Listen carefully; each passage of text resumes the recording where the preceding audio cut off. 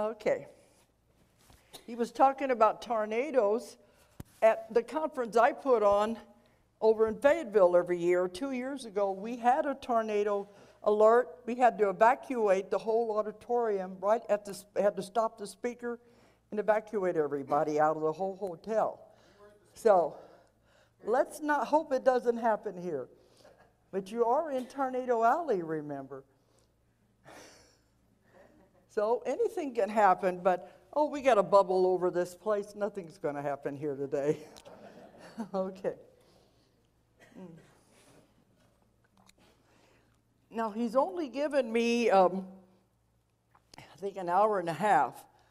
It's going to be really hard to get all the material that I want to talk about in. I'm going to do my best, but I've got so much, and it's so different than anything you've ever heard. So I'm going to really try to get as much in as I can. I don't know if there's going to be any time for questions. I'll do, if there is, we'll take them. Otherwise, I'll be here the rest of the conference. And tomorrow they're going to have a forum where they're going to be letting people ask questions. But I have so much, I don't want to stop it and go into that part. This is a little easier. I just came from China. And when you give a lecture over there, it takes a lot longer. You have the translation back and forth, and you're trying to remember where you were in the lecture so you can continue. This is a lot easier. As I've traveled all over the world and speak every place on all of my material, I'm just going to give a little brief part about my background where I started. I don't want to go too much into it because there's not going to be enough time. But when I began in the 1960s, then hypnosis was only used for habits, stop smoking, lose weight. So that's where I began. And I got into reincarnation by accident. If anything is ever an accident, in those days, nobody was using hypnosis for past life regression. It just wasn't done because nobody knew anything about it. They didn't know about past lives. Nobody knew anything about metaphysics. There was no New Age. And a lot of these younger kids have a hard time understanding that there was a time when none of this existed. And that's where I started out. They said I'm like a pioneer because when I began, there wasn't any of this. So that way, I didn't have anyone to tell me what you could or couldn't do with hypnosis. I developed my own technique. And that's why my technique in hypnosis is not like any other one out there, because I had to do it and put it together over the last 40 years. Why do I have to do this? Why can't I do something different? Nobody told me you have to do it this way. So I ended up creating my own technique where we are able to get all the knowledge we want. And I don't know, some of you not into metaphysics, you may not understand this, but I found a way to contact the source of all knowledge. It is a huge source. It's the highest source in the universe. And I contact it through my clients. You can have the answer to anything you want to know. It has all knowledge. Also, it's able to do instantaneous healings. That's why my technique developed into the healing. And this is what I'm teaching all over the world now. We can have instant healing of any disease, anything in just one session. And I had to develop it as I went. And that's what I'm teaching now in my classes everywhere. And everyone all over the world, they're getting it, they're understanding it. Even in China. I go to Russia a lot. The doctors there are incorporating this into their own practices. So the UFO part was a small part of my work. I think I'm going to take this off. It's kind of hot. Are you hot out there? Maybe it's the lights. Okay.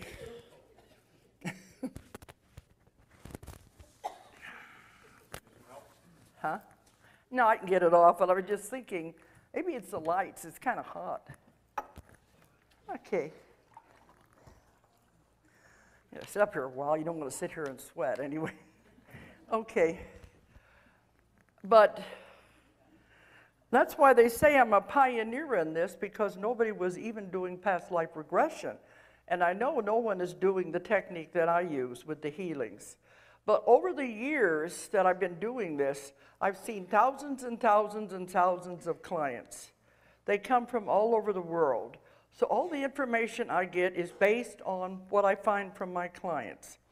I've been doing the UFO work for 25 years. I've written 4 books on it.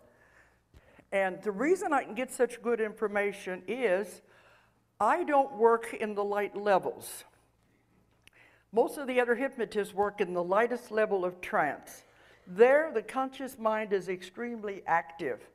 The conscious mind is out there with all this, oh, you're making it up. It's my imagination. I read it in a book. I saw it in a movie. The conscious mind is sitting there, jabber, jabber, jabber. So especially when you get into the UFO information, it's going to be doing the same thing. So that's not the part I work with. I work in the deepest possible level of trance. It is called the somnambulistic level. At that level, the person doesn't remember anything. We can get past the conscious mind and go direct to the real thing that happened. Now, I'm going to say they a lot, but this is what I call this force that I work with. They said in a UFO experience, it would be the most perfect, what do you want to call the most ideal situation would be that the person not remember anything at all about their experience, because they've been coming since the beginning of time to this earth. They don't want to interfere with the person's life. So the most ideal situation would be that the person not remember anything at all about what they think happened. But with the pollution in the air, the additives to our food, if the person is on any kind of drugs, recreational drugs or medical drugs, or if they're on alcohol, this affects the chemistry of the brain. So if they had a suspected event or something, they are seeing it through this chemistry of the brain in a distorted fashion. This means they're seeing it the way they think it happened, with all the emotion and the fear added in. But it's not really what happened at all. That's the difference. Because if you don't understand something, you're going to bring in fear. Fear is the strongest emotion that a human has. You don't understand something, you make it into something horrible that happened. That's where the other investigators are getting this negativity. They are keeping them in the light levels. Well, in the way I work, I take them past the emotion, past the fear, it's gone. And we go to what really happened. And afterwards, they'll say, well, if that's what happened, I could live with it. But when you have hundreds and hundreds of people giving you the same information, you know it has to be real. They can't make it up because they don't know what I'm looking for. They don't know what I have found. And it's the same story again and again. I've done cases that the other investigators have done where the person will tell me they had this horrible experience and they're afraid to even go out the front door. The aliens are after them and all of that. I do a session with the same client, we get a totally different story. Then they'll say, okay, I can live with that. See the difference? You push out the conscious mind, the part that I call the stupidest part of the human being is the conscious mind. It thinks it knows everything, wants to be in control, but it doesn't know anything at all. You get past that, you'll find out the real things that happen. So that's where all of my information has come from, by working in the deepest possible level of trance. And that's where we can have the healings too. But the UFO phenomena now in my work is even going further and further than anybody could ever imagine. That's why I'm writing more and more books, because they keep giving me more and more information. But as John Max told me one time, he said, no one will ever be able to understand the UFO phenomena until you understand metaphysics. People try to keep the two separate. They're not. It's all interwoven. It's all the same. So I guess I want to go back. If I tell this story, I'm trying to figure out where to start because there's so much material to get in. Okay. Especially with the 3 waves, because this is what I'm lecturing on all over the world. And people are identifying with this. Even in China, they said, thank goodness, finally somebody is explaining what's happening. And it makes so much sense. So the 3 waves is the most important part we've got right now, and I think you're going to be able to identify with that. But before we get to that part, I'm going to have to go back and set the stage a little. In order to do that, I have to go back to the very beginning, all the way back to the beginning, where we all came from in the beginning. Because you have to understand that if you're going to understand the role that the ETs play in the whole picture. They're not over here some strange, weird people that are out to hurt you. They get blamed for an awful lot of things they don't have anything to do with. They're not that at all. They're all part. We're all interwoven. We're all connected. So in order to understand that, we're going to have to go back to the very beginning. I have clients that come, and on their list of questions, they always say, I want to know, where did I come from? I said, well, that's easy to answer. We all came from the same place. And they said, no, I mean, what, my home planet? I said, you don't have a home planet. You have a planet you have lived on in other lifetimes, but that's not your home planet.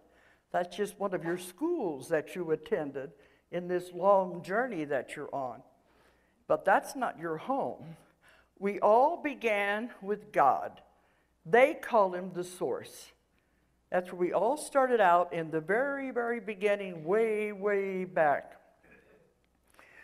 And when we were all with God, or the source, it was wonderful. We were all together, and it was total love.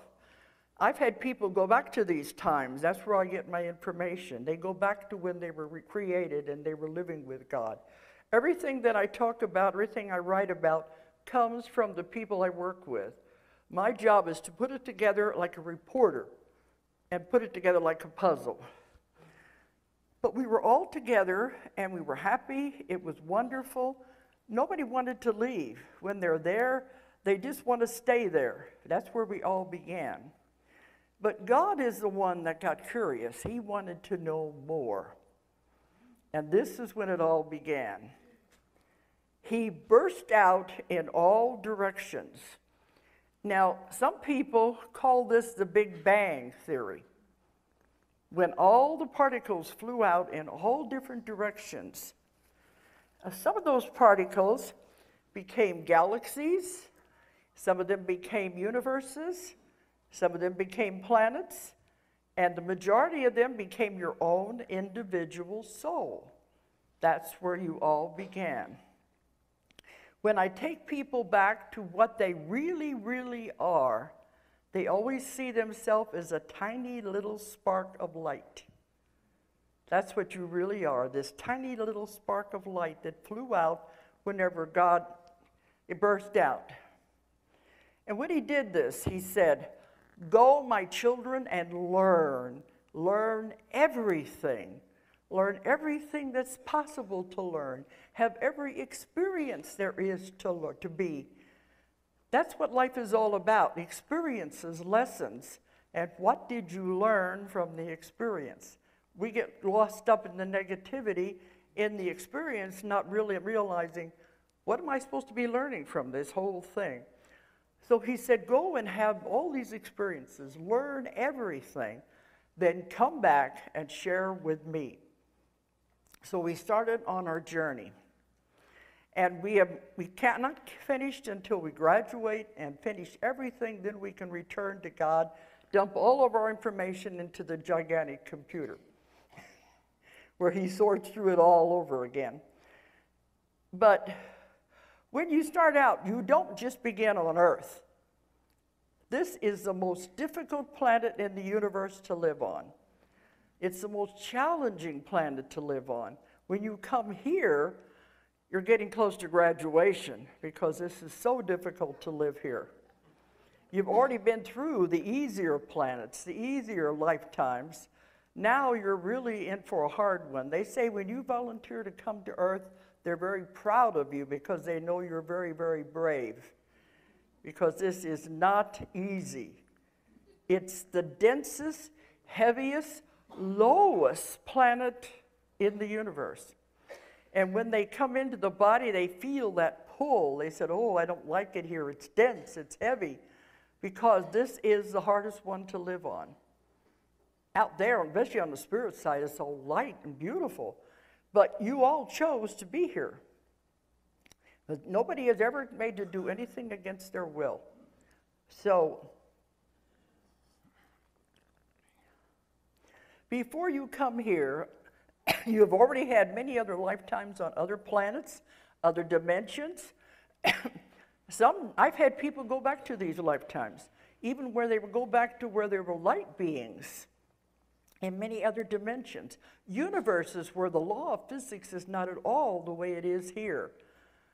We get to thinking this is all there is. There is so much more. But you've all been through those things. But part of the school system is you're not supposed to remember. And I asked them one time, wouldn't it be easier if we remembered why we were here, if we remembered our connection with our other friends and our family, our contracts that we make? Wouldn't that be easier? They said, no, it wouldn't be a test if you knew the answer. So the memory has to be taken away when you come here. We're the only planet in the universe where the memory is taken away before we come in. The ETs, all the rest of them, they remember their connection to Source. They feel very sorry for us because we have to fight our way back to get the memories back. Because that's what it's all about right now, is getting back to that stage and remembering where we came from. But I got so much information flooding into my brain, so my brain has got to catch up with it now. Okay. But when you come to the Earth School, it's such a difficult school, and it's a long school. You can't get out of it. Once you sign on for the Earth School, you have to stay until you have completed all of the grades and all of the assignments. If you don't learn the lesson, you take it over again. This is where karma comes in. You take the lesson over again the next time because you can't get to the next grade until you complete this grade. You can't go from kindergarten to college. It's impossible.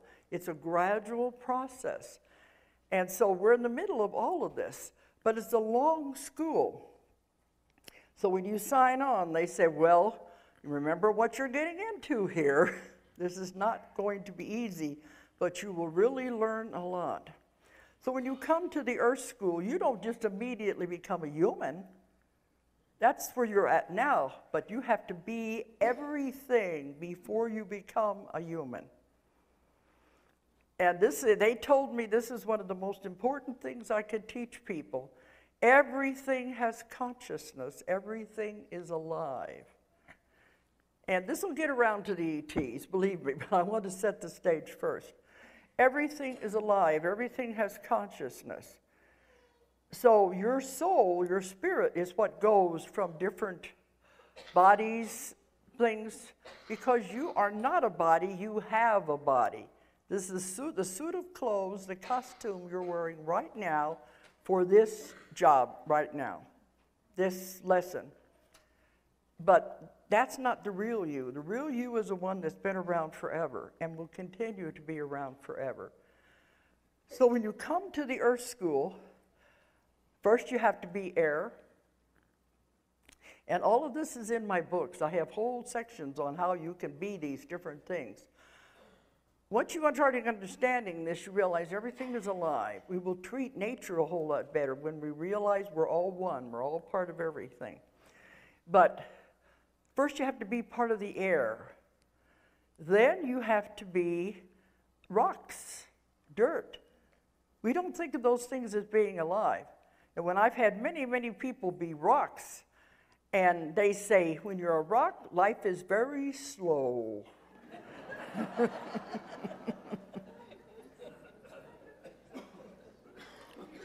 And I always ask during the session, what was the purpose of that life?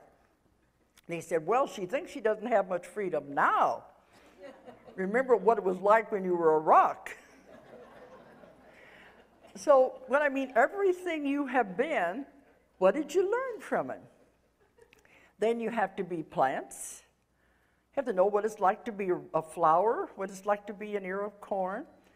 And I think it's in one of my Convoluted Universe books. I've got a whole section on these in lives. People have gone back to those kind of lifetimes. And then you have to know what it's like to be animals. What would it be like to be a wolf and run? What would it be like to be a bird and fly? Everything has a lesson. But if you realize this, we would be kinder to our environment. Then, in among all of that, and I don't know how much over your head I'm getting to a lot of you, maybe you haven't even thought of these things. I'm trying to keep it simple. In between the plants and the animals, you have what are called the little people. The fairies, the gnomes, the leprechauns. And when I go to Ireland, they identify with this a lot. The dryads, they are the nature spirits that take care of nature. You've all been those also. You have to before you get to be the human body. So you have to go through all of these experiences before you're ready to become a human, because that's much more complicated. Then you get to be a human, you have to be everything. You have to live on every country in the world, every continent, every country. You have to be every religion in the world. You have to be every race in the world. If more people understood this, there wouldn't be the prejudice. Because I've had people who are very prejudiced against certain race or religion. Guess what's going to happen? Next time around, they have to be the very thing they are prejudiced against. That's how this earth school works. You're always karma. Until you learn that lesson, you can't go on to the next lesson. You have to be male and female many, many times. And usually when I say that, a man in the audience will shout out at me, "What do you mean? I've always been a man." What would you learn if you had been one sex through eternity? You wouldn't learn very much, would you? Everything has to have balance. Everything has to be in order, in balance. Have to know what it's like to be on every side of every situation as possible before you graduate. So by the time you get to this stage, hopefully you've gone through a lot of that. Because most of us had been caught on this karmic wheel going round and around and around, repeating the same lessons again and again and again. So the idea is to get out of that if we're going to go into the new earth, and that's what I'll be going to before we finish this lecture. But you have to get off of the wheel of karma and learn. So anyway, that's where we all came from. That's the short version, and where we are right now. We're still in this school, but the majority of us are trapped on that wheel of karma because it's so difficult. That's why we make the same mistakes. I'll take people back through lifetimes and found out through maybe 3 or 4 lifetimes, same pattern, same mistakes. Because if you don't work it out in this lifetime, you have to come back the next lifetime, same people. Same circumstances, only next time it's even going to be more difficult. You don't get out of it. And when I tell my clients that, they'll say, "Oh no, I don't want anything to do with that person anymore." And I said, "You better work it out now then, or you're going to have to repeat it. That's the law of the universe. That's the law of karma."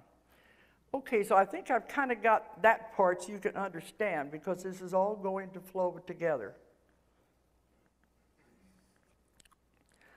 And in between all of these countless lifetimes that you go through for thousands and thousands of years, you go to the spirit side in between.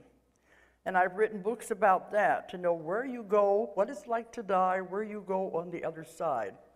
And you make your plans to come back the next time. And you meet with other souls that you have been with in the life you just left.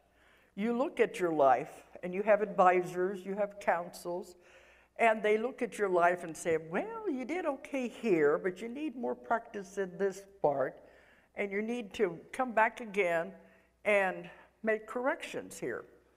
It's like advisors in a school and principals in a school. So you meet with the souls that you have just left in that life, and you'll say, we didn't do such a good job, did we? Let's go back and do it again. This time you be the husband, I'll be the wife. Or you be the mother, I'll be the child. You can reverse roles around any way you want. And I have this happening countless times in my work. You can reverse the roles around any way you want because this is just a play. Life is an illusion. Life is a game. It's just a play. So you're all actors, producers, directors in your own play. The only thing is the script isn't being written as you go along. So that way you can change the script anytime you want. You can have anything you want in your life that way if you understand. This is an illusion. It's just a play that you're involved in. Okay.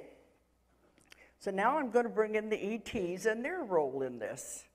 They're not over here something strange. They're just a soul having an experience in a different type of body, which you have all done yourself. The physical body, I said I call it a suit of clothes, a costume that you're wearing right now to play this part in this play. It can look like anything, and I've had some pretty strange looking ones too. But that's just the costume they are wearing in that part they're playing right now. That's all it is. They're having the same adventures you're having. They're all trying to get to where they can graduate and go on too. It's just different roles and they're different planets and different universes. So they're all very much involved with us.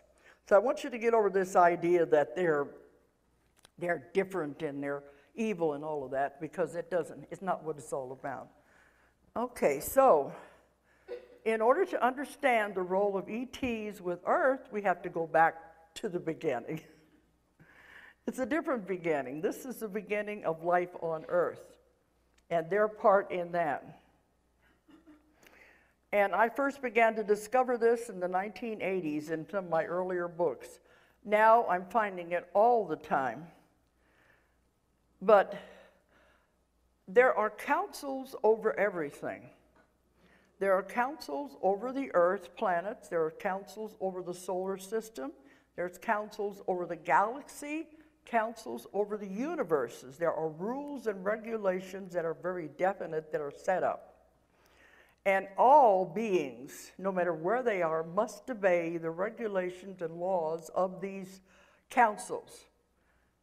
That's just very definite. That's why when people are talking, they're out here hurting us and everything, I know better. Because there's rules and regulations against all of that. So they must all the beings in the universes must abide by these councils' rules. So when life began on Earth, there are beings that are called the archaic ones. They have been around forever. Their job is to go from planet to planet, creating life on those planets. This is their job. And people always ask me, well, how does God fit in with all of this? Oh, God is very active in this. The ETs are closer to God than we will ever be because they understand Him, they work with Him. Also, they need Him to stay alive because they don't consume food the way we do. They live off of light. Many of them, there's many different kinds.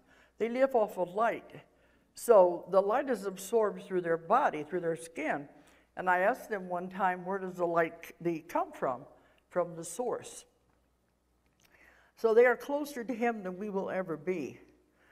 But in the very beginning, these archaic ones, their job was to go from planet to planet, looking for planets that were capable of supporting life. And their job was to introduce life on those planets. And so they said, like with Earth, for instance, we all have records in these councils, in the history books in the council, where they keep track of the history of the planet. So when the planet gets to the point that it can support life, that is a very important time in the history of that planet. And when that happens, especially in the case of Earth, Earth was giving its life charter. That meant now life can begin. Now, what kind of life? They go through planets all over the universe looking for something that is ready. And that was when Earth got to that point, they're told to go and introduce cells. And I asked them one time, where do these cells come from that you develop life from? They said, it doesn't matter. We collect them throughout the universes. And we introduce what we think will grow in that place. It all depends on the primeval soup and the conditions of the planet, what will grow. They said, you would have been surprised what you could have looked like. All depends on the conditions in the planet and what will grow and what will not.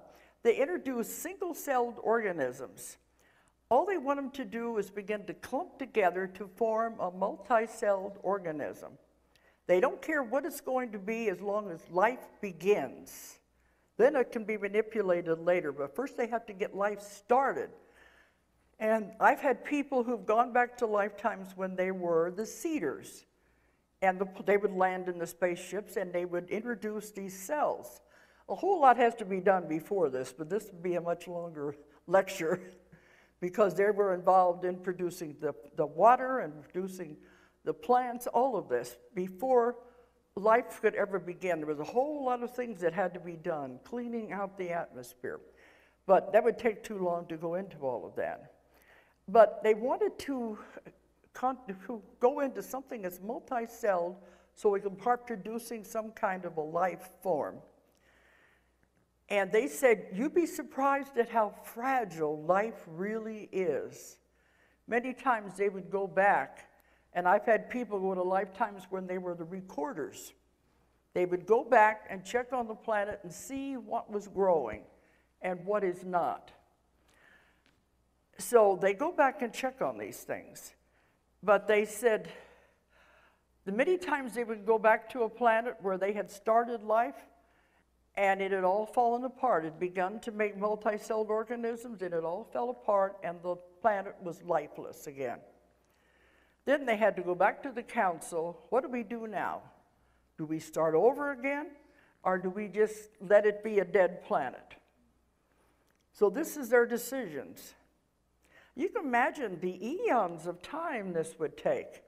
And their job is to go from place to place and keep track of what is going on in that planet. So we're on the list anyway. So once life began, it began to clump together and make organisms. Then they let it grow, and they introduce animals. Some of the animals are from other planets, and they bring them in to see what will be able to live here. So there's a whole lot of this. It's very complicated. And in my books, you'll see a lot about this step by step as it all happened. Well, then it finally gets to the point, all right, the planet has developed to the point, now we have to have an intelligent animal, something that will be able to make tools and build cities. Now, what do we do with that? They were trying to pick an animal that they thought would be the best one to manipulate genetically to become an intelligent being. They chose the ape, mostly because of the large brain capacity and because it had hands. Have to have hands if you're going to make tools. They said, actually, the dolphin is much smarter. The dolphin is actually the smartest creature on the earth. But how are you going to teach a dolphin, even if you genetically manipulate it, how are you going to teach it to use hands? So they chose the ape. The ape is 98% genetically compatible with human beings. You can give an ape blood and it will live. So we are that closely tied with the apes. So then they began to genetically manipulate the ape to create a being. And they said, Let's give this beautiful planet a being with intelligence and free will and see what he does with it. We're the only planet in the universe that has free will. There's a lot of things about Earth that we're the only one. So we are a very unique planet. We're the only one that has free will. I've had many people go back to lifetimes when they were on planets where they didn't have free will. And they were more than happy to get out of that lifetime. But here we have free will. So they said, let's give it free will and just see what happens. So as we began to develop and to grow, we now have a creature that is capable of intelligence. They let it develop. Then they were going to have to come and show it how to do things.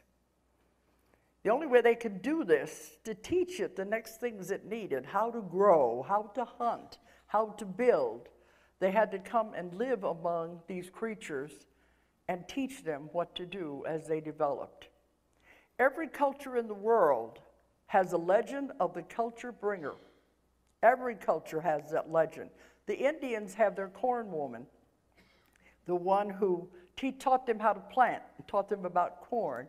Other ones teach them about fire. Every culture in the world has the legend of the culture bringer. And every one of these legends, the culture bringer comes from the sky or from across the sea. It all fits in.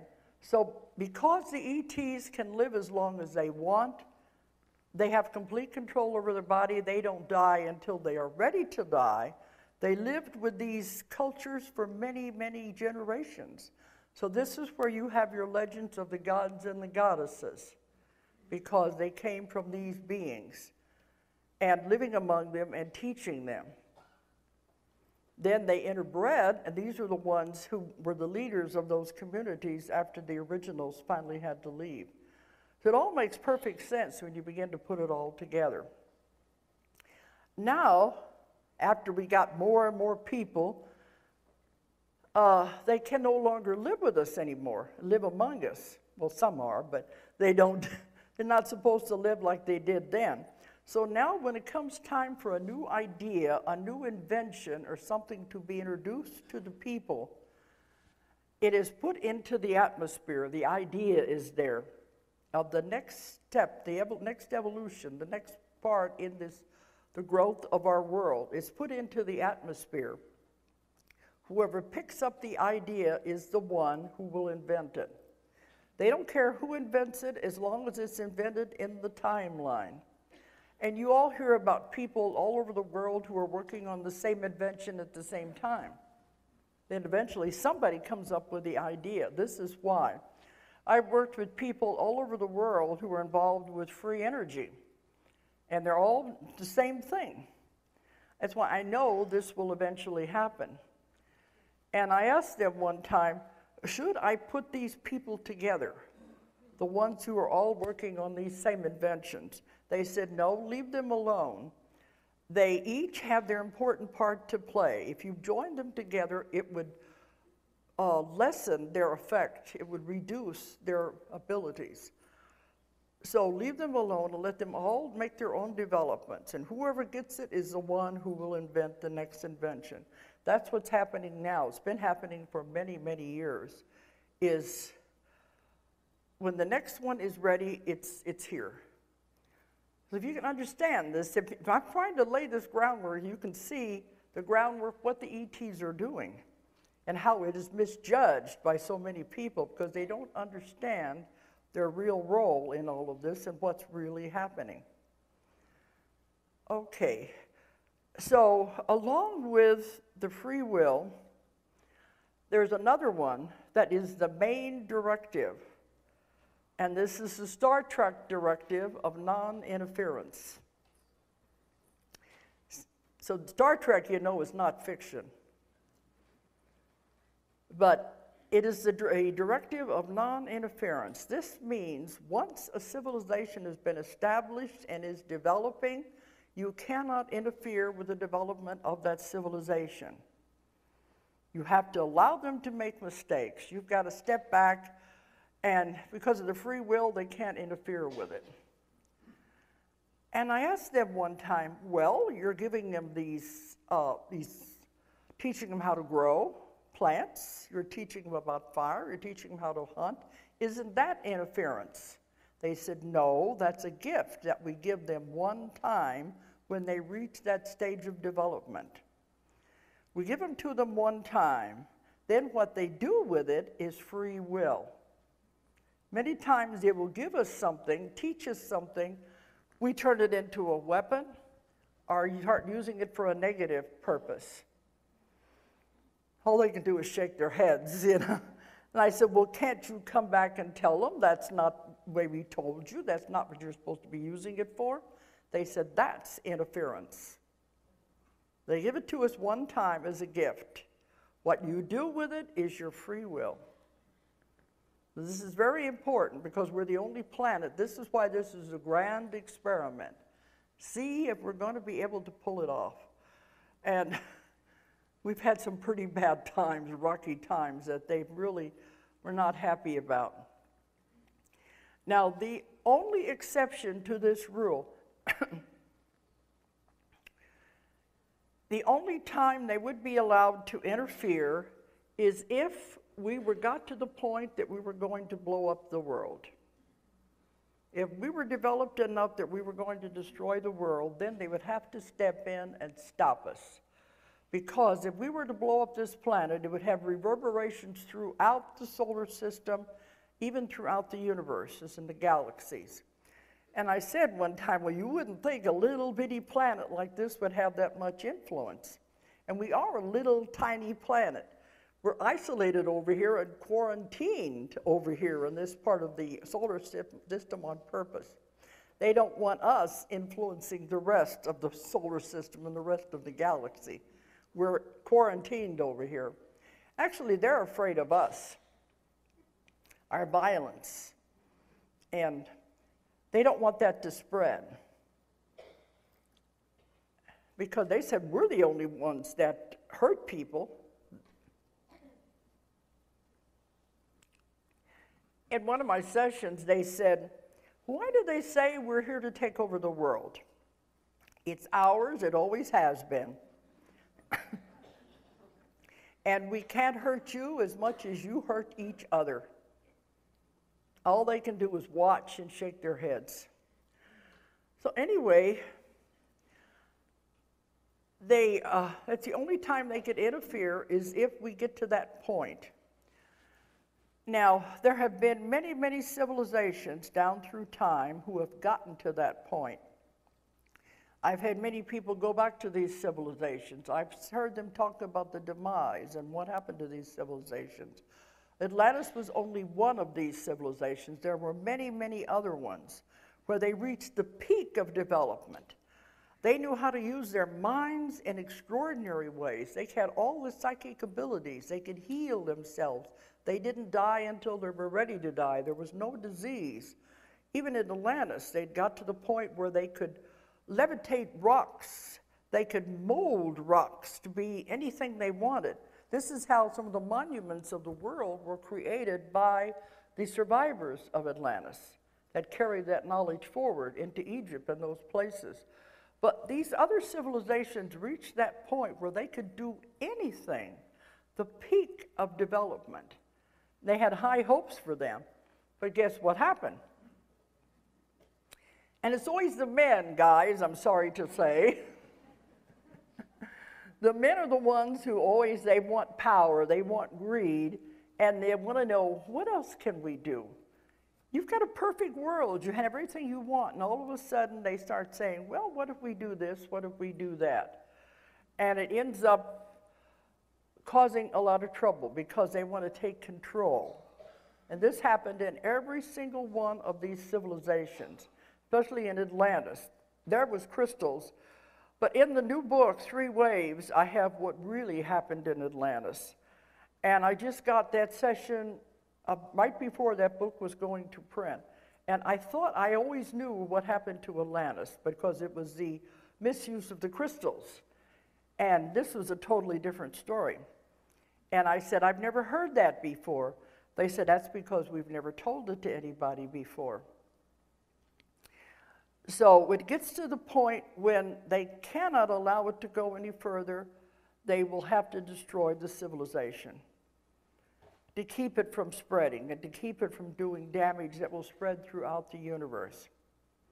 They don't like to do that because each time it happened, the civilization had to begin again from nothing. Can you imagine a civilization that had everything, they could do everything, all of a sudden happen to going back to being primitive, where they don't have any tools, they don't have anything, all of a sudden they start all over again from the primitive stage. They said it takes too long. They don't like to do that. But they've always left enough survivors so they can rebuild the civilization again. But they only do it in extreme cases when there's no other way. You're probably wondering what I found out about Atlantis. I guess I better tell you the abbreviated form anyway, because I always thought it was crystals. Well, what it was, they said now, was these scientists were experimenting, whereas they were already doing the breeding with the half animal, half humans. All of your legends of the half animal, half humans, centaurs, all of those that we've found through history were not Greek and Roman legends. They started with Atlantis and their experimentation. That's where it all came from. That was one of the reasons they had to go down, because they were disobeying the laws of nature. So there was a lot of things they were doing that was wrong. But the one that really took the cake, besides the crystals, the scientists began fooling around with what they called dark matter. And I wanted to know what dark matter was. And I think it's the same thing that we refer to now as antimatter. And how many of you know about the collider experiments? It's in Switzerland. This is the same thing. Every time I have these sessions, they say you must know these things because you're going down the same path. But they were fooling around with dark matter, and in the days of Atlantis, they wanted to create their own universe. They wanted to create wormholes. The same thing the scientists are saying now with the collider experiment. And they were fooling with the dark matter, and they ended up being successful. But it began to destroy the grids of the earth. The energy was so powerful, it created the grids of the earth began collapsing. They knew they had to stop it, or it would have been an escalating event. The entire world would have imploded, then it would have spread out to the solar system, and it would have spread through the whole universe. In cases like that, they have to stop it, because you can't have a whole planet be destroyed. Even if we are a little tiny planet, the vibes would reverberate throughout the universe, and it would interfere with many, many other civilizations on other planets and even in other dimensions. They said it would be like undeclared war in other dimensions. And I don't have time to go into dimensions, but we have all these other dimensions around us. They're invisible. You can't see them because they're vibrating at a different frequency. That it's like when you watch a propeller blade or a fan blade, as it speeds up, it becomes invisible, but it's there. So these are at a different vibration and frequency, and there are beings living on these other dimensions. So they said if we were to do something to this planet, it'd be like undeclared war on all the other dimensions around us. So there's much bigger things here going on than you even imagine. So that's the only time they can interfere, is if we get to that point again. Because they said, finally, we have reached the point where Atlantis was.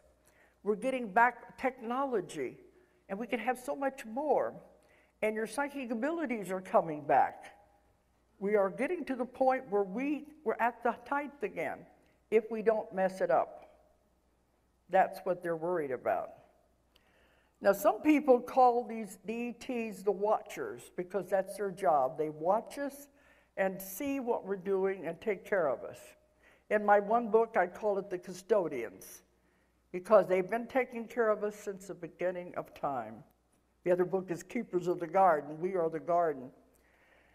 But all this time, They have been watching us, taking care of us, making sure we don't blow ourselves up, sitting there shaking their heads because they can't come in and stop us from doing these things. Everything was fine, I guess, even though we went through the Second World War. We've had all these horrible things that we do to each other. But what really happened was right after the Second World War, when we dropped the atomic bomb, that really got their attention. Because that was when we had discovered atomic energy. And if you remember the history of ufology, that is when the UFO flap began, at the end of World War II. When they began reporting UFOs for the first time was at that time. Because they said, we shot off the atomic bombs in Hiroshima and Nagasaki.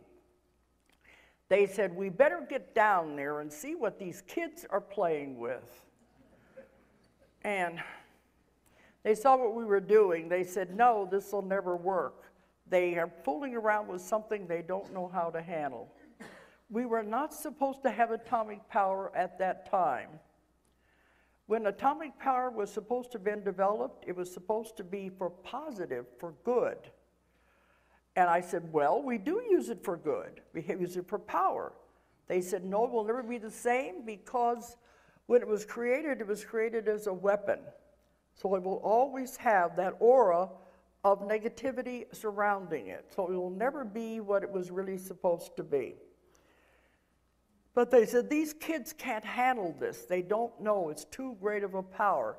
They can't even handle their own lives. Here we were stuck on the wheel of karma. You know? We just came through this World War II. We can't handle the world. We can't handle our own lives. How are you going to handle a power as strong as the atomic power? So they knew we would never be able to do it. We're too stuck on Earth. We've been here too long. Too stuck in the negativity. So they had to go back to the council. What do we do now? They can't be allowed to continue with this because the power is too great. They could destroy the world. What are we going to do? Well, you can't just go in and say, stop it. That's interference. So what are we going to do? They came up with a plan that I think is brilliant. And I found this out through hundreds and hundreds and hundreds of people. It took me years to put the whole thing together. Because you got to remember, these people, they're sitting among you now, have no conscious memory of any of these contracts that they made. None of you do. Some of you do have memories. I've had them come to me that remember being born. They remember what they came in to do. But those are rare. The majority of you forget when you're born on Earth. And you got to struggle your way back. But they went back to the council, and this is the plan they came up with. We can't interfere from the outside. Maybe we can influence from the inside. The ones on Earth are too stuck in their wheel of karma. What if we ask for volunteers? People who have never been on Earth before. People who are not caught up in the ways of the world. Pure souls who have never been through all of this on this hard, difficult planet. What if we ask for volunteers of people to come and help? So the call went out throughout the universe. Who wants to come and help planet Earth? Planet Earth is in trouble. Who wants to help? And I've had many, many people go back to when these things were happening. And some of them were on the spirit side. They're making their plans to come back into a life. And they say, who wants to go and help Earth? And one of my clients said, I stupidly raised my hand. Because they get here and they said, oh my gosh, what was I thinking of? This place is horrible. It's dense. It's heavy. This is a really hard place to live in. But they asked for the volunteers. Now, the volunteers came from two places, is what I'm finding. Some have never been on Earth before. They've always been with God, with the source. They've never been any kind of a body at all. Can you imagine with somebody like that who has never ever experienced any kind of a life at all, what it'd be like to come into this mess we have on earth?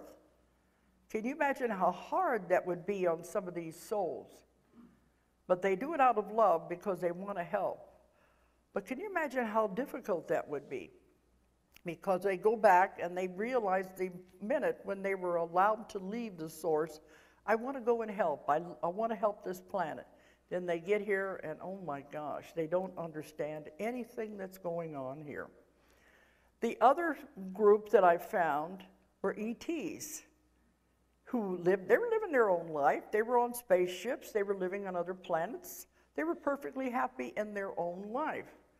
And the call went out and they said, all right, I'll go and help. But then when I get done, I'm coming back to my life here. But they agreed to come and help.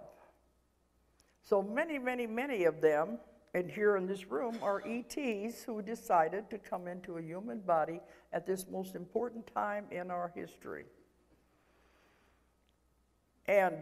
But they don't remember this consciously. I can get into some really heavy metaphysics here, but I don't want to, I don't know where this audience is. I don't know how much you know or how much you can take. That's the thing. Trying to keep it simple. It's not your normal UFO talk anyway, okay? All right. Well, since the information I'm getting now is more and more complicated, I'm getting more and more really hard metaphysical information and concepts and theories that nobody's heard of before. They keep giving me more and more. Okay, you are not just this body in this room. You are part of a greater soul that is called facets, chards, however you want to look at it, which means if you want to think like the facets of a diamond, this life is one of these facets. And do you follow me? Or charred. They have different ways of describing it. But also, these other parts are also you. And you're all living these other lives, past, present, and probable futures all at the same time. You can't know about it because it'd be too confusing. You have to focus on this life right now. So you can't focus on these other parts of you. Well, some of these people who are the ETs on the other ships leave their ET body there in a form of suspended animation. Sometimes they're in the chamber, and I've had them go back and check on it every once in a while to see if it's okay. The body is in suspended animation, so when they come here to live a life here, they don't want to stay here. They'll go back to live their life and get back into the body on the spaceship. See, it's a little way out, but can you follow me? Okay. Because they don't want to be here. Now, these three waves, when they come in, the first and second waves especially are surrounded with like a sheath or a covering to keep them from accumulating karma. Because they don't want to be here. They don't want to stay here. Do their job and get out. But karma will hold them. It will trap them into the wheel and they'll be forced to keep returning. So these people, like these other ETs, they come and do their job, don't accumulate karma, and then they can leave and go back. Okay, now, I'm going to go into the three waves in a minute, but consider this ET energy is so different than the normal human energy, where we have had many, many lifetimes. It's a different energy altogether. So when that type of a soul comes into a human body, into the fetus, it is very difficult to adapt because the energy is too strange. You understand what I mean? It's too different. Many times the mother will have up to 3 miscarriages because the energy is too strong for the mother's body. In that case, the ETs have to help adapt the mother's energy of the body so it can carry a fetus of this type. And that takes a lot of work. And sometimes when the ET energy comes into the fetus, only a portion will come in at the beginning when it's born because it's too strong. And it may be 3 or 4 years before another part of the energy is brought in. I've had some of my cases where they're 8, 9, 10 is a crucial year, it seems to be. They'll remember something happening to them when they're about 10 years old. This is about the time the full energy is allowed to come into the body of the child.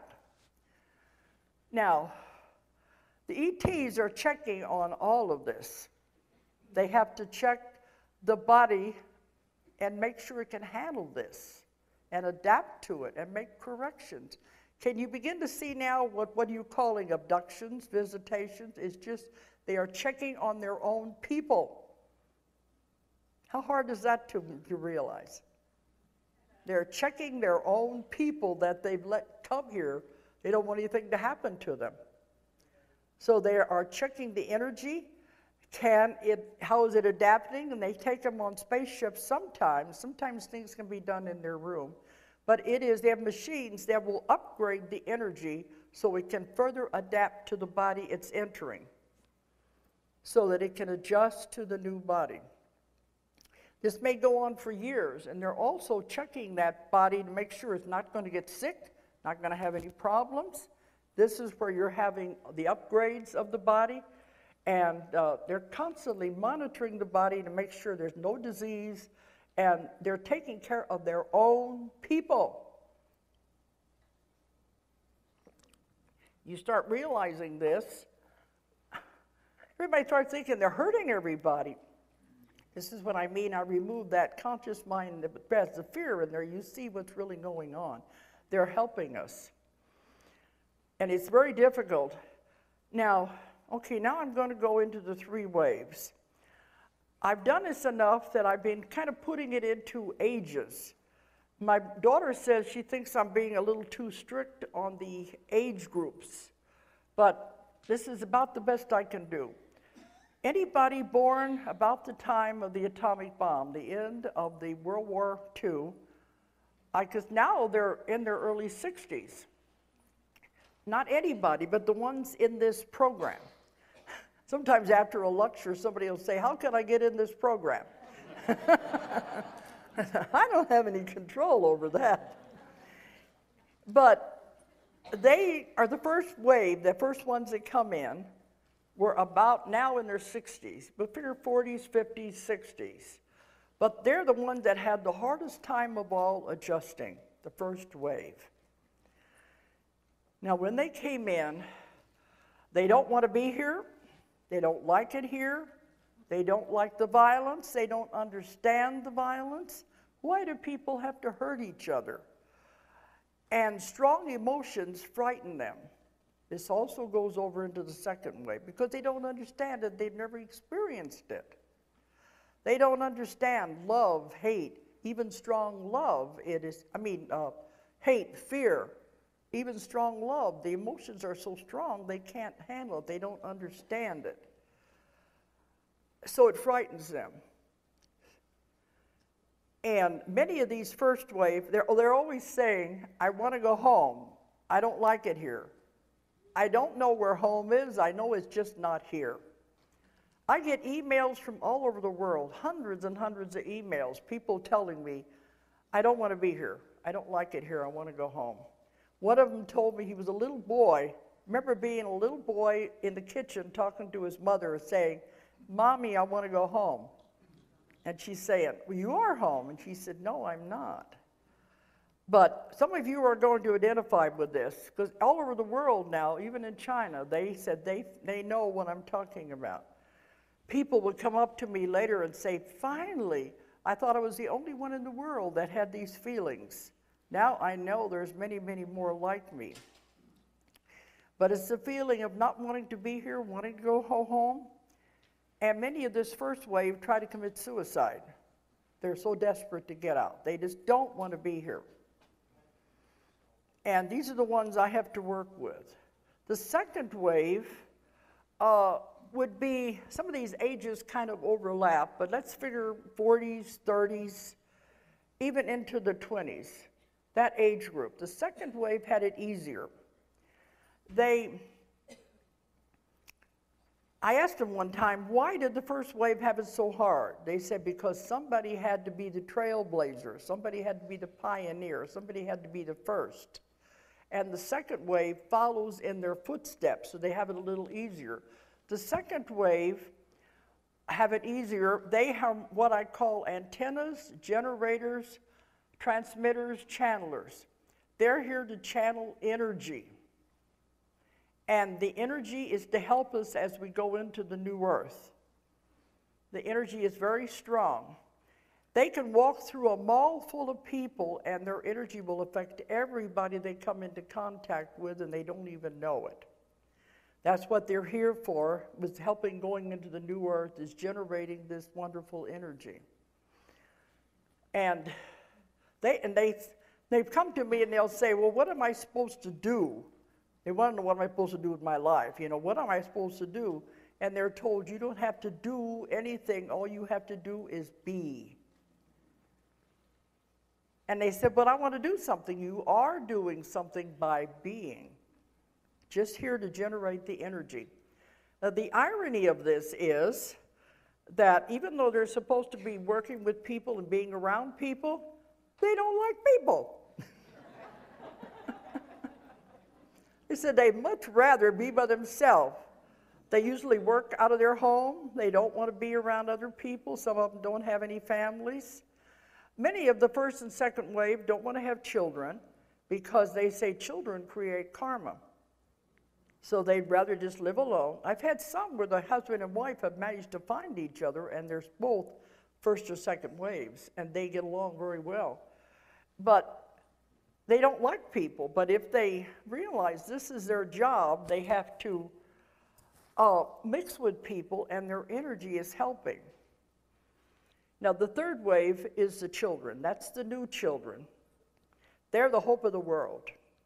All of the DNA in all of your bodies is being changed as we go into the new earth. Has to be to adapt. These children are coming in with the DNA already in place. And they said, you should not put these children on no medication, Ritalin, none of that. That dampens their abilities. They are the hope of the world. I saw something on the news channel one morning, I'm glad I saw it, where the scientists and doctors were discussing the ADHD with the children. They said, we have now discovered 300 million children have been misdiagnosed and put on medicine they didn't need. And I always suspected that. And they said, we should have knew something was going on. How could such an increase happen in only 20 years? We should have known something wasn't right here. Something else is going on. And they said the same thing I say, the kids are just bored. They told, I speak at or lecture at conferences that have to do with they're educating the educators and about the new children. And they told me to tell them, give them challenges, give them something to do. They're just bored. Even the kids themselves say, well, we learned it so fast, we know it. Why do they keep repeating it, repeating it, repeating it? We get it the first time. So give these kids something else to do, even if you just give them something to tear apart and put back together. You're keeping their minds active. If you have to separate them, give them another assignment if you're a teacher. You see what I mean? It's just, they are the ones, they're so far advanced. At one of my classes I just gave, I think it was in LA, I had a man that was in the class in a wheelchair. Funny thing is, he's one of the happiest people you would meet. But he said, I think he's maybe first wave, I'm definitely second wave, but he was all his life, he didn't want to be here, he hated it here, and he kept trying to commit suicide. And he kept saying, it wasn't that bad, I just didn't want to be here. And he tried several ways to kill himself. Once he said he even jumped off of a building. Nothing worked. That's because you weren't supposed to. Well, he was in his 30s. He said he took a gun and he pointed at him. He was going to shoot himself, and he heard this loud voice saying, no.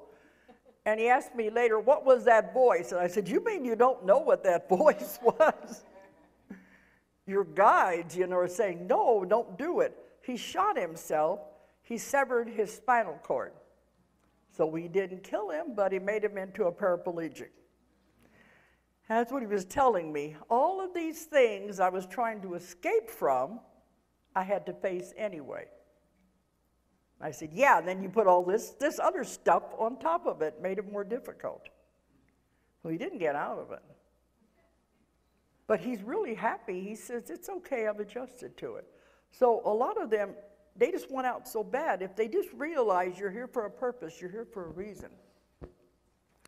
And you wouldn't believe the calls, the emails at my lectures. People, there's a lot of you, and I know there's many of you here in the audience are going to say the same thing. I'm one. They come up to me and say, I think I'm first wave, I think I'm second wave. It resonates with them, and now they know they're here for a reason.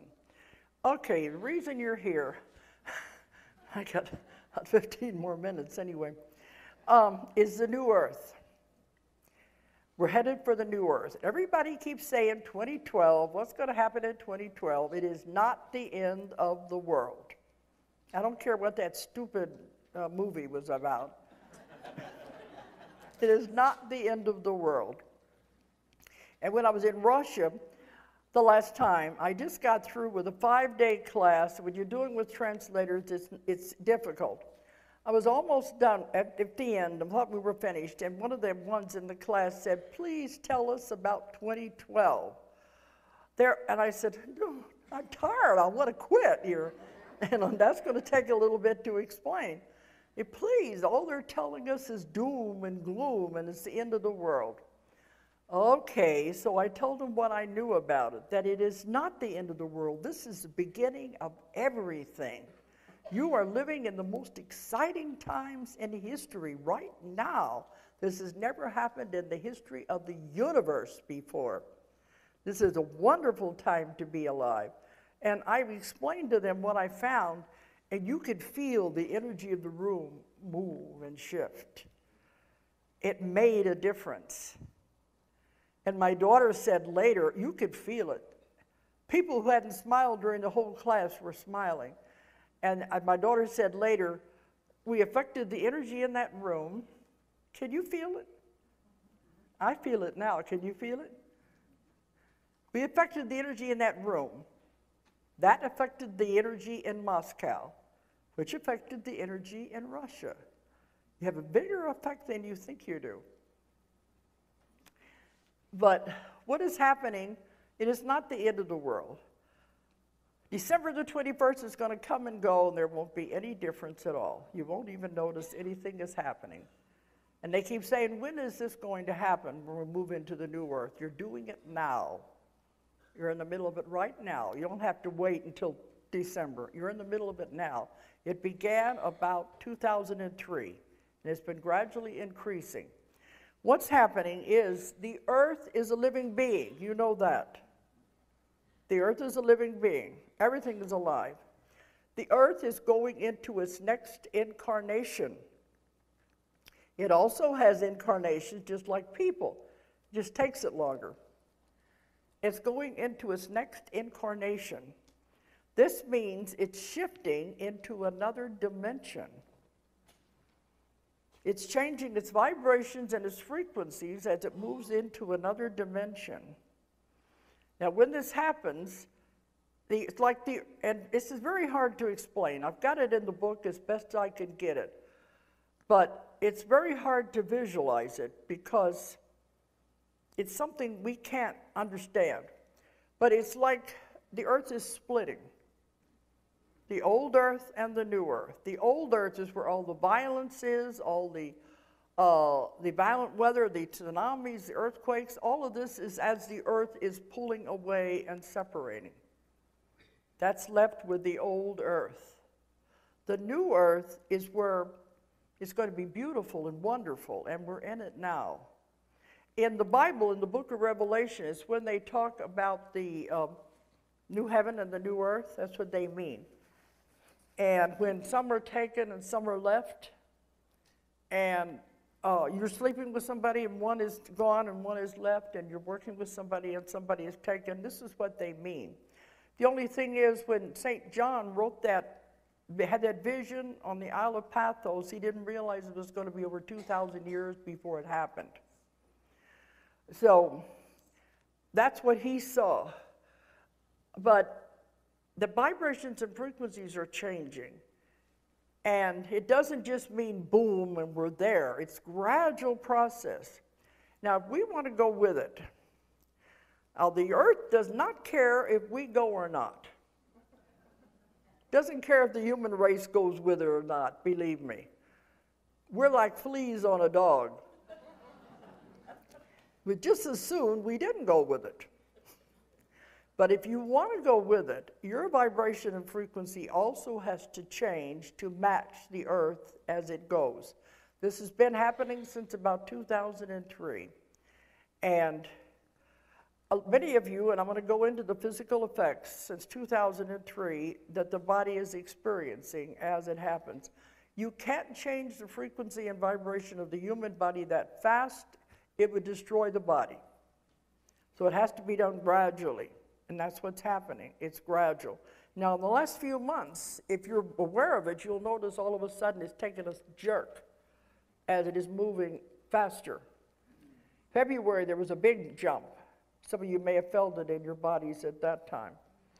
But it has to be gradual. It has to be slow, or the body would disintegrate. It couldn't handle it. But people have asked me, do I have to die to go to the new earth? No. You take your physical body with you, but you won't even know anything is happening. After we're over there for a while, they said we will eventually turn into light bodies. But at first, it's just our bodies. But you'll begin to notice things are different. Things are better. Things aren't as bad as they used to be. Then you'll know something is really going on. You become more aware of what it is, especially if you start feeling it in your body and the events around you, that it is happening and is speeding up. You know time is speeding up, don't you? When I wrote this one book, they told me we were living 16-hour days instead of 24-hour days. Didn't matter what the clock said. Now they're saying it's 12-hour days. Doesn't matter what the clock says. And you know, time seems to be just going so fast anyway. First thing you know, the day's gone, the week's gone, the month's gone, because time is speeded up. And the scientists have been able to prove this. And one of the books I give the group that approved that we are living faster, the time is speeding up. Okay, so the body is going to feel this, and many of you may have already having these symptoms. The older generation are the ones that will feel it more. The younger generation won't feel it at all because they're coming in with everything already in place. It's the ones in the middle that have the more difficulty adapting as to the changes. Now, these symptoms don't happen all at once. You may have one for a few days, and then it'll go away, and then you may have another one later in the week. It only lasts for a few days. And some people go to the doctors, and the doctor says they can't find anything wrong with them because it has to do with energy and frequencies. Now, here's some of the symptoms that you may have already been experiencing. High blood pressure, heart palpitations, you know, where the heart begins to beat too fast and erratically. Muscle aches and pains. Depression is a biggie. And dizziness. Sometimes, I can feel it whenever it takes a sudden shift. You may have a day or so where you're dizzy, as this is a body adapting. And another one is body aches and pains. Ringing in the ears is another way the body is adjusting to the energy. So you've got the high blood pressure, heart palpitations, dizziness, depression, joint aches and pains, and maybe the ringing in the ears. But not all at one time. It'll just be now and then. But if you just realize all it's doing is I'm adapting to the changing energies, then you'll be okay. Because all the doctor's going to do is put you on a pill anyway, because they don't usually know what's wrong. How many of you have noticed that your diets are changing? In order for you to go, the body has to become lighter. So you have to get away from heavy foods that will hold you to the earth. So you have to eat lighter so you'll be able to make this shift. This means to get away from heavy meats. And every one of my clients, they always want to know about their diets. They're always given the same advice. They say the best foods you can eat are live foods. This means fresh fruits and vegetables. Organic if possible, but that's the best food you can eat are live foods. They said chicken and fish, some chicken and fish is okay because it's a lighter meat. But the heavy meats, the beef and the pork, are the ones that hold you down, especially with all the additives and things they're putting in there. They said stay away from sugar, which is a little hard sometimes, and to drink lots and lots of water. The value of water is beyond belief. There's one tiny thing in water that the body must have, and we don't realize that, but drink lots and lots of water. They said, eventually, you might be already noticing it, we're going to be going to liquid diets. And I've had people on my radio show that I have every week, they'll call in and say, I wondered why I all of a sudden wanted to drink more smoothies. Because we're going more toward liquid diet. After we're over there for a while, we won't eat anything at all. Eventually, and they're going to take the fun out of everything. But I was in Sweden a few months ago, and after the lecture, this one young girl came up to me, maybe in her 30s, very pretty, very thin, blonde, and she said, I just want to tell you, I have not eaten anything since eaten or drink anything since the day I was born. So they are out there. And I said, well, I was thinking that would save a lot of trouble cooking and everything. I don't know what that would do with your internal organs. You know, we did a lot of discussion about this, my daughter and I. But after that lecture, I had to go to India and to Pyramid Valley and lecture there at a conference outside of Bangalore. It is the largest man-made pyramid in the world. And imagine giving a conference in the energy of something like that. Tremendous. So I brought that up about this woman who had just come up to me and said she'd never ate anything. Now, I've had clients who told me when they were born, they didn't want a nurse, didn't want to eat anything. And the doctors had to force feed them, with the vein because they didn't need to eat. And during the session, I would ask them why that happened, and they said because where they came from, they didn't eat food. But anyway, in the Pyramid Valley, when I brought this up, one of the speakers came up to me and said she hadn't ate anything since the 1990s. And she said she knew there were at least 30,000 people in the world who were not eating anything. So it's happening. It sounds weird, but I guess it's something we're headed toward. But I don't know about you, but I think food is an entertainment, really. Don't take all of our stuff away from us anyway. But those are some of the things you're going to notice as we do go into the new earth. And this is a very exciting time we're going through right now. Now, can you see how I put this together with the connection with the ETs? If you understand this, it makes it so much easier. And where you came from in the beginning, those of us that are trapped on the wheel of karma. Now, those of you who are on the wheel of karma, like the majority of us, if you want to go, and I've only got a few more minutes here. I don't know what that clock down there doesn't make any sense anyway. Okay. If you want to go, You can't go as long as you're trapped on the wheel of karma, because that's a law of the universe. You must return and repay the karma.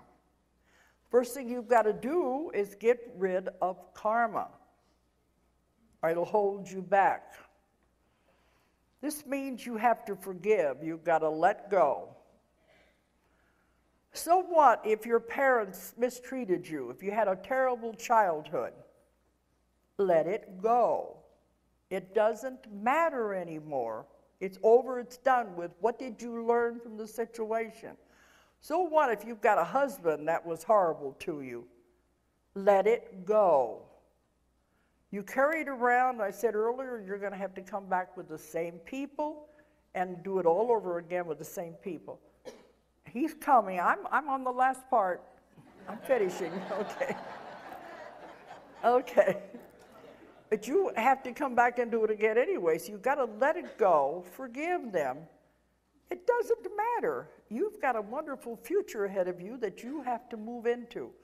So what I tell people to do, now when you do this, you've got to really mean it. But we made contracts with these people to come back and be with them again. Visualize the person in your mind, their face.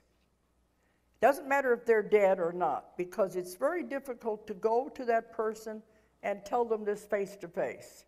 But you can do this mentally, even if they have died.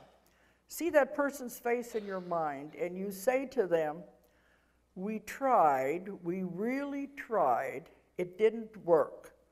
I'm tearing up the contract. You understand what I mean about the contract? Tearing up the contract. And see yourself tearing up the contract and throwing it away. Now you say, I forgive you, I release you, I let you go. You go your way with love, I go my way. We don't need to be connected anymore at all. You have to mean it. And this is the way you get rid of the old karma. Then you have to forgive yourself.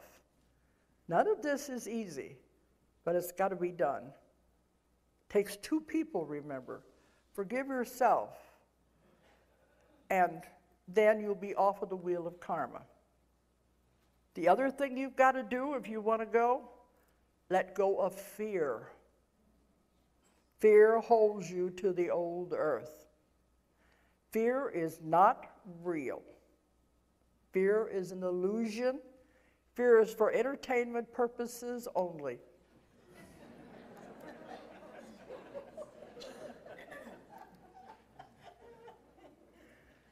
The only thing that's real is love. So if you can go into this, you'll be fine. You'll be going into the new earth, and we're going to have a wonderful, wonderful future.